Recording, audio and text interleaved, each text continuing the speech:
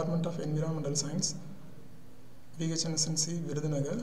Today we are going to deal about biomining and bioleaching process. Right, so let me start with the introduction. So what is biomining? So biomining is the broad term in which extraction of specific metals from its ore by means of biological methods. Ultimately here we are using microorganisms. Right, so it is an alternative method of physical and chemical method by extracting minerals. The application of biomining processes predates by centuries the understanding of the role of microorganisms in metal recovery. However, the modern era of biomining began with the discovery of novel bacterium, so-called Diobacillus peroxidans. So this is the microscopic image of Diobacillus peroxidans. Right, so biomining basically encompasses with the two processes, namely bioleaching and bioxidation. So bioleaching is the process in which metals are dissolved from ore bearing rock by using microorganisms. So bioleaching, otherwise called as microbial leaching. Why? Because it's said to be microbial leaching, because here we are using microorganism is the source material to recover the metals from its ore. That's why we said to be bioleaching is microbial leaching. Right, so microorganism is dumped into the ore area.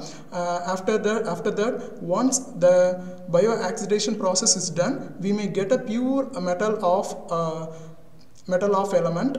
Then second process is bioxidation. So bioxidation is a process in which recovery of a metal which is enhanced by microbial decomposition of the mineral, but the target metal is not necessarily solubilized.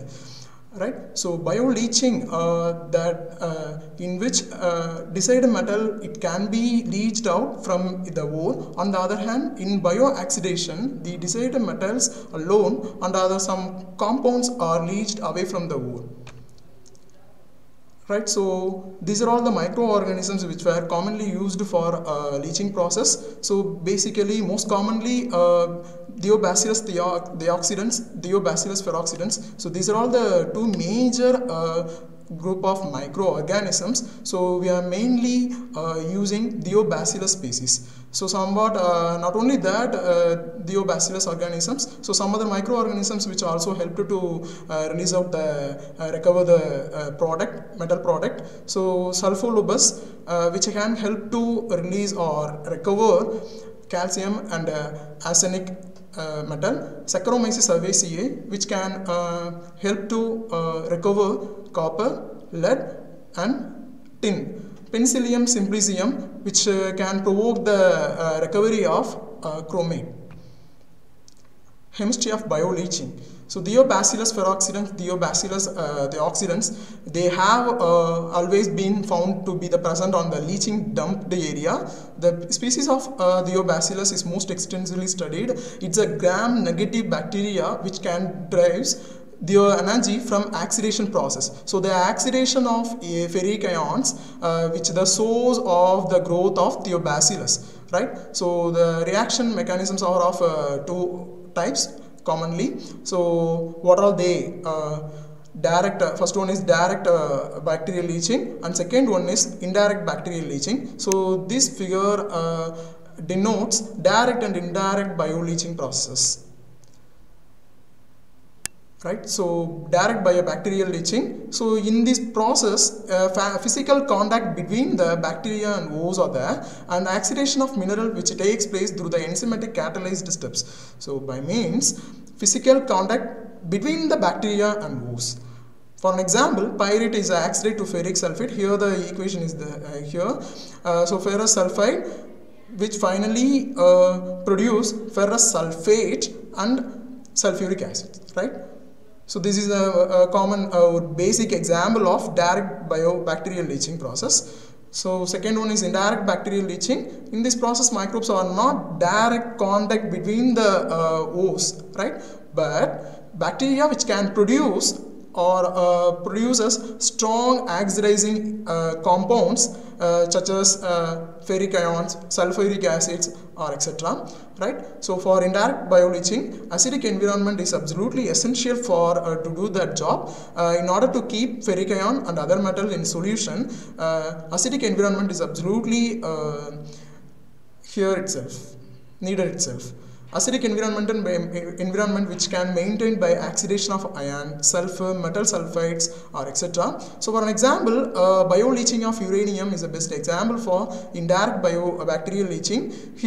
Here uranium oxide finally produce uranium oxide sulfate. In contrast to direct bioleaching and indirect bioleaching, so in case of direct bioleaching, direct enzymatic attack on the minerals by microorganisms in certain bacteria, including Thiobacillus peroxidans, which can transfer electrons from ion or sulfur to oxygen atom, right? So from the ion or sulfur ions which can transfer into the oxygen molecule. So these organisms can obtain their energy from the oxidation of ferric to ferrous, right? So ferric to ferrous.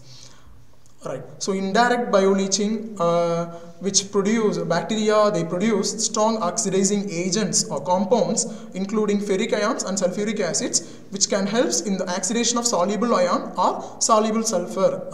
Right. So ferric ion or sulfuric acids, which is a powerful oxidizing tool to react with metal and extract the particular metals. So there are three major commercial processes used in bioleaching process, namely slope leaching, heap leaching, and in-situ leaching. So in this figure, figure A represents slope leaching, and figure B represents heap leaching, and figure C represents in-situ leaching. So first one is slope leaching. So here the ores are first ground to get fine particles or fine pieces of metals and then dumped into the large leaching tub. Water containing inoculum called Thiobacillus species is continuously sprinkled over the surface of ores. Water is collected from the bottom and used to extract metals and generate bacteria in an oxidation bond. So we need to create the suitable aquatic suitable environment to the growth of Thiobacillus, then only the production or the oxidation process it will be occur. Right. So second one is heap leaching. So here the ore is dumped into the large heaps site. So it is called as leach heaps. Right. Water containing inoculum called Thiobacillus species is continuously sprinkled over the ore like slope leaching. Water is collected from the bottom and used to extract the metal or element and generate bacteria in an oxidation bond.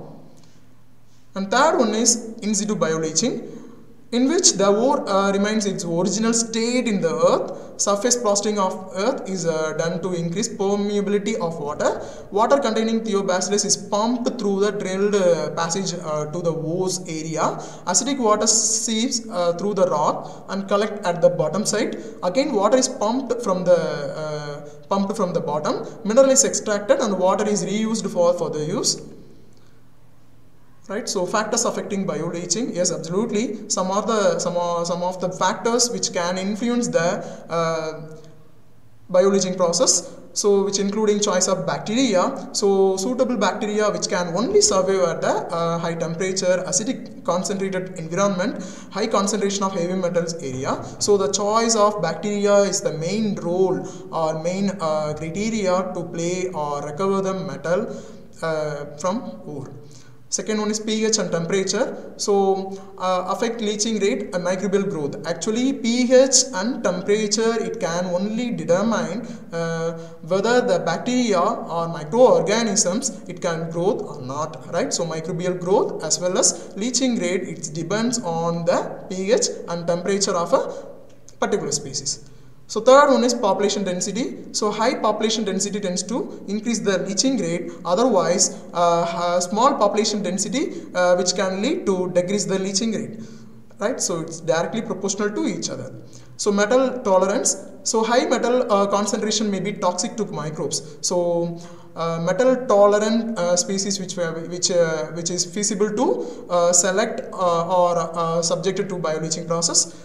oxidation reactions, compositions and activity. So it's need to be low to obtain the fastest leaching rate and to keep ferric ions and metal in solutions. Surface area, so the rate of oxidation by the bacteria increases with reduction in size of the ore and vice versa, right? So in case of rate of oxidation is low, the bacterial